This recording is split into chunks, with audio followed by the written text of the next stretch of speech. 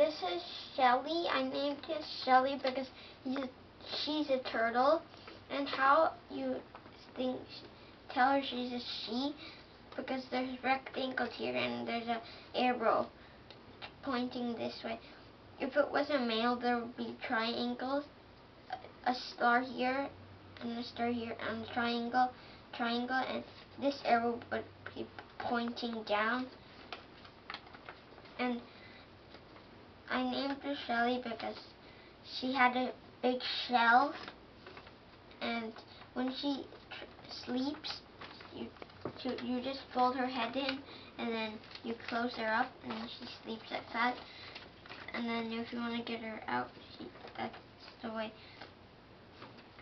And these are the kind of the ears. And how you can know this is yours, because there's a mark here. And every kind of creature like this one has this mark. So everyone's like the same, except this mark will be always different.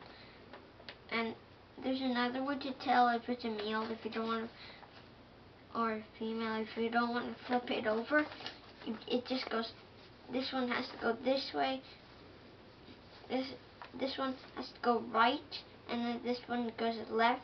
This one goes both directions. If it was a male, it would have gone left, and then right, and then double.